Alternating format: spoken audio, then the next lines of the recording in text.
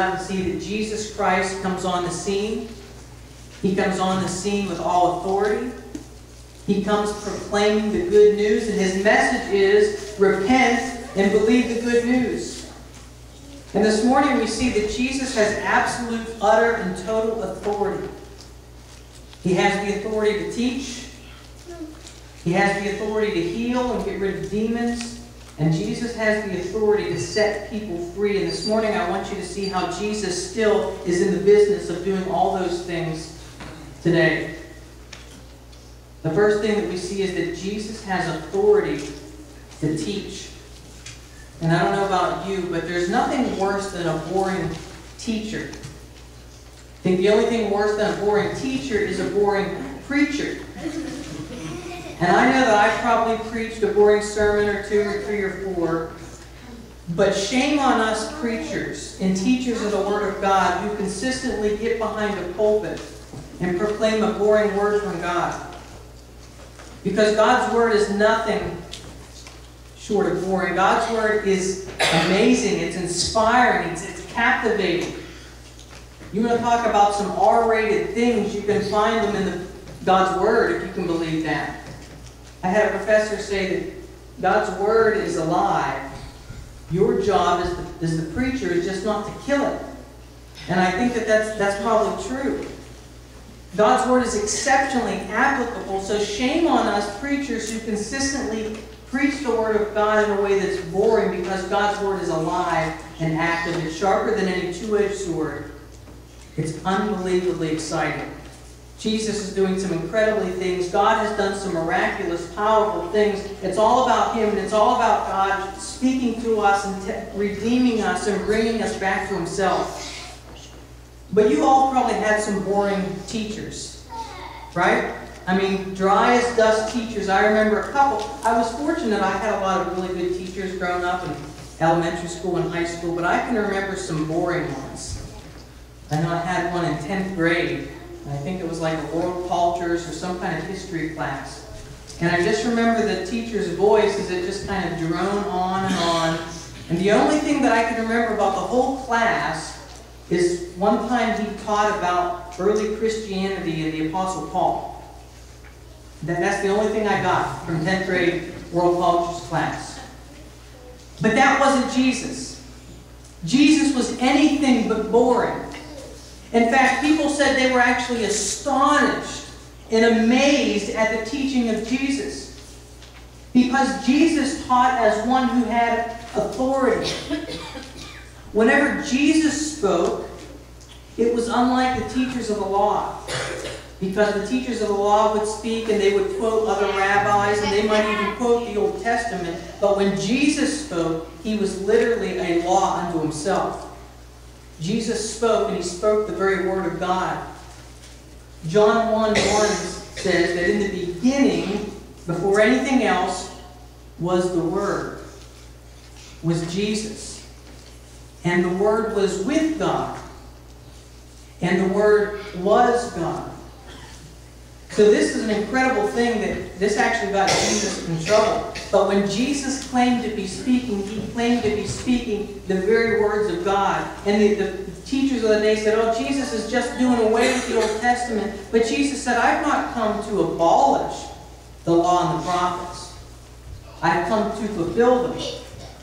Jesus said, I tell you the truth, that until heaven and earth pass away, not the smallest letter nor the least stroke of the pen will disappear until everything is accomplished. So Jesus spoke with absolute authority.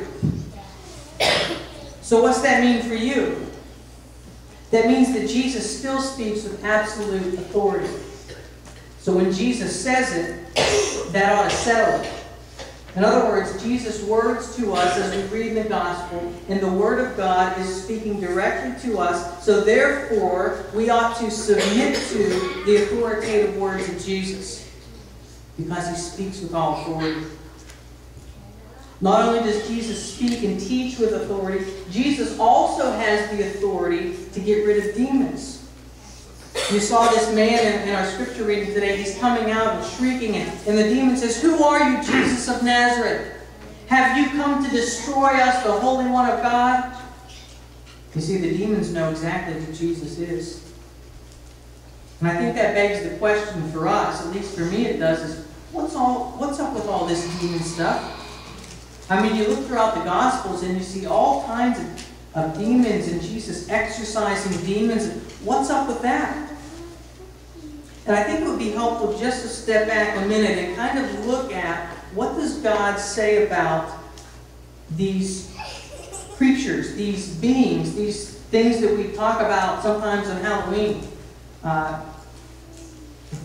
Comes up. Who are demons?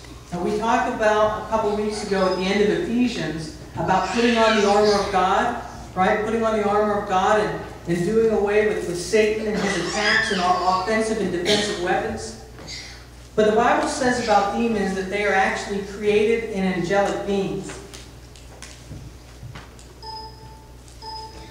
Well, maybe we'll get it, but as it's coming up, the Bible says about demons that they are actually created beings. They used to be angels. That's not the beginning of that down there. Stop clicking. Look at that Susan again.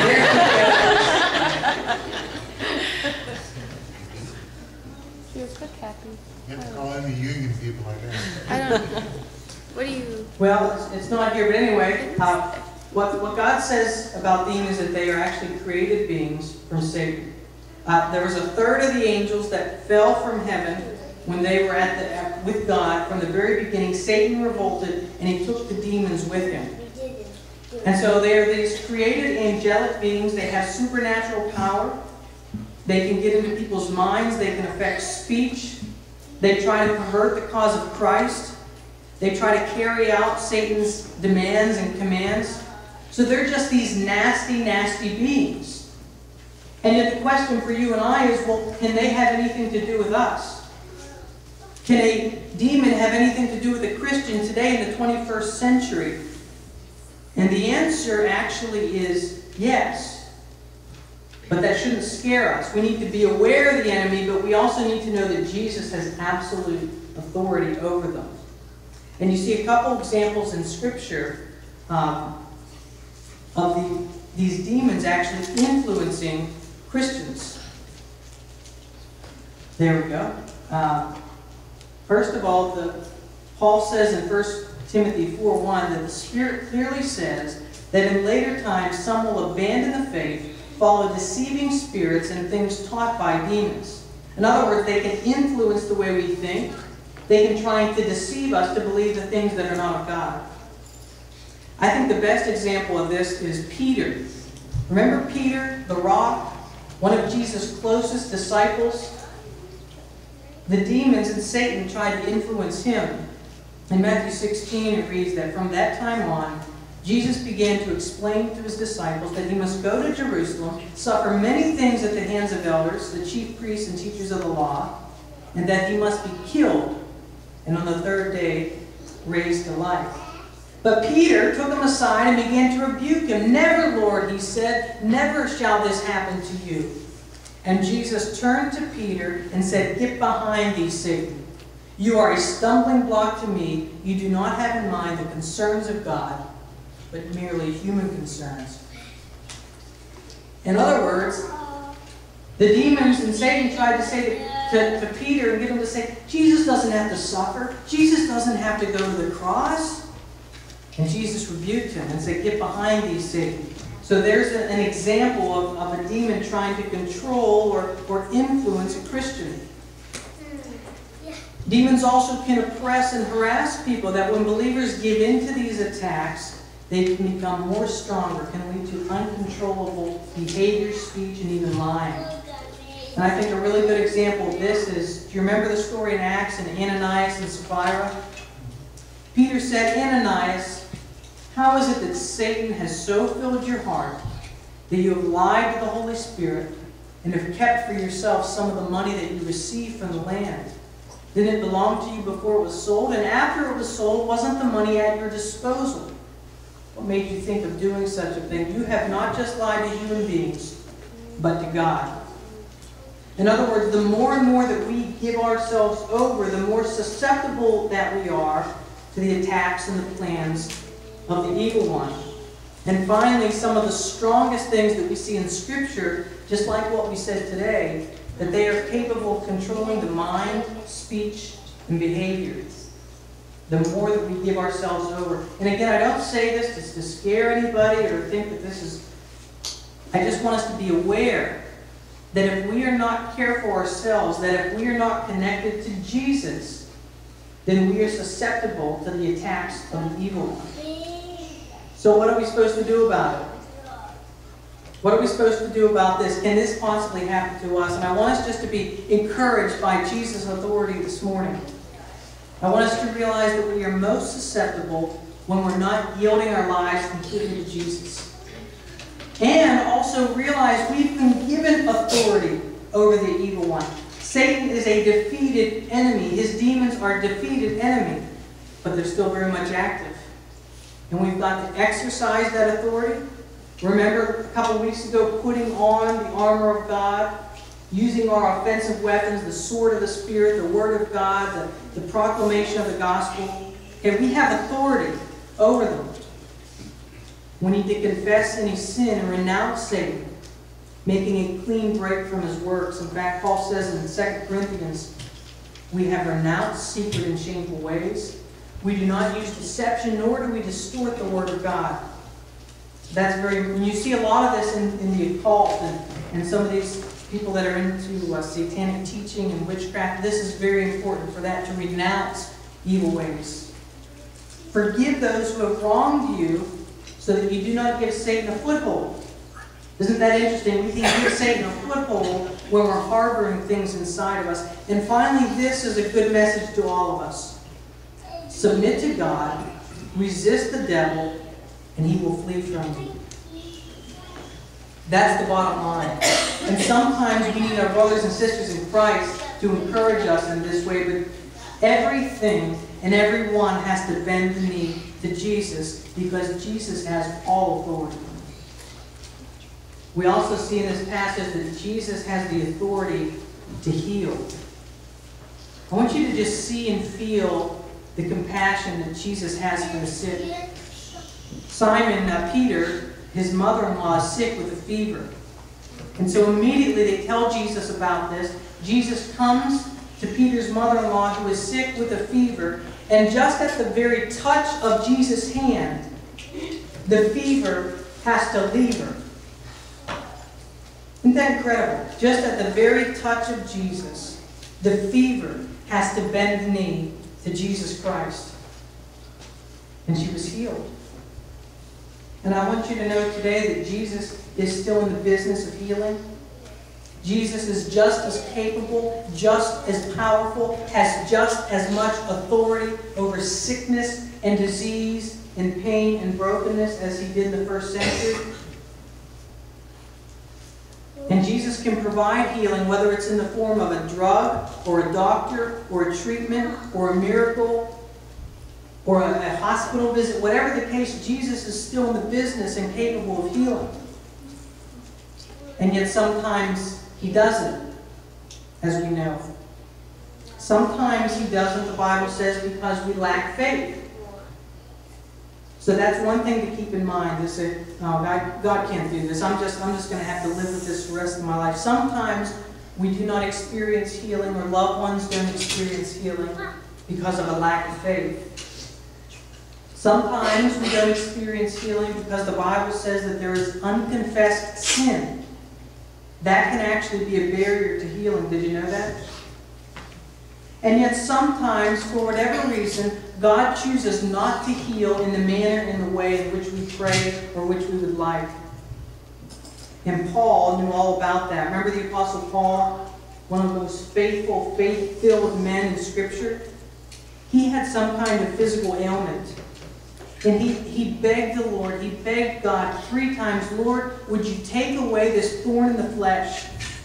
Maybe it was some, we don't know for sure what it was, maybe some kind of eyesight or something with his eye. But he said, Lord, please take this away. 3 times he prayed, and yet the Lord did not take it away. Instead, what God said to him, what Jesus said to Paul, my grace is sufficient for you. My power is made perfect in your weakness. So I don't know why God doesn't always heal the way that we'd like. I know that He does. I know that He promises to heal, whether it's in this life or the life to come. But always Jesus says to us, my grace is still sufficient. My power is made perfect in weakness. And I can tell you this too about sickness. God does not desire to waste your sickness or your disease or somebody that you love sickness. I'm telling you now that God wants to use that in some form or fashion to draw Himself to you, to long for that day when there is no more pain or sickness. That pain, that day when we see Jesus face to face, we have glorified, resurrected bodies. Won't that be the day? No more chronic pain, no more tears. That is coming. But I want us to know that Jesus has absolute authority. And if you have experienced any kind of healing, whether it's physical, emotional, or spiritual, I want you to realize the response that Jesus is looking for. Because what did Peter's mother-in-law do as soon as she was healed? The Bible says she served them.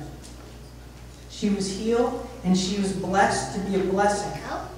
And that's the kind of authority that Jesus has. That's the kind of response that Jesus is looking for. If we've been healed, it's not just for ourselves, but we're blessed to be a blessing because Jesus has all authority.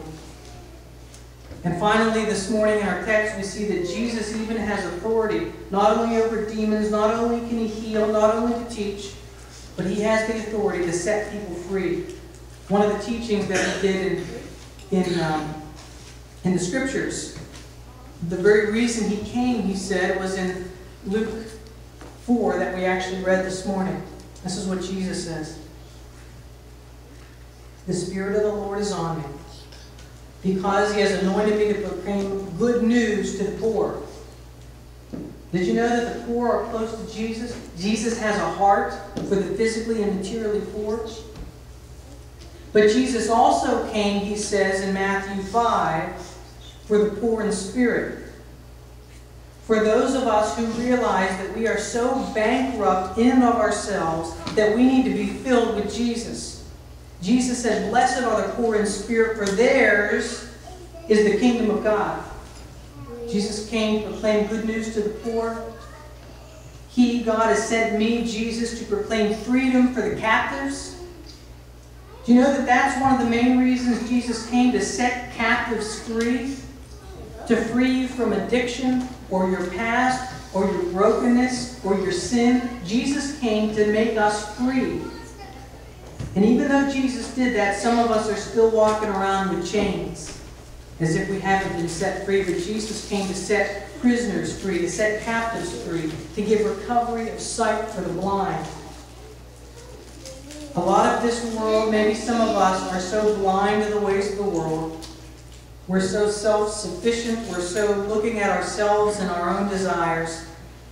But Jesus says, I've come to make blind people see. Physically blind maybe, but certainly spiritually blind. He's opened our eyes so that we can see how beautiful and awesome and powerful Jesus is. That He's a wonderful Savior. He's come to make blind people see, to set the oppressed free, and proclaim the year of the Lord's favor. That's why Jesus has come. Jesus still has absolute authority. And the question for us, the response that Jesus is looking for is, what do you claim to do about it? When Jesus speaks, is that enough to settle it? Jesus said it, that settles it. He said this, that means I do this. Are we giving in to Jesus? Are we coming to Jesus for His touch, just like Jesus' mother-in-law? Are we making ourselves available to Jesus? Because Jesus has all and final and absolute authority. All authority has been given to Jesus. Jesus said at the end of Matthew, all authority has been given to me. And He also said what to do about that authority. I've given you authority to make disciples who make disciples. And Jesus also says that one day every single knee will bow and every tongue will confess that Jesus Christ is Lord, to the glory of God the Father. So you and I, while we still have breath, can bend the knee willingly or unwillingly, but Jesus has authority. And always remember the words of Jesus. He said, "My grace is sufficient for you. My power is made perfect in your weakness." Let's pray.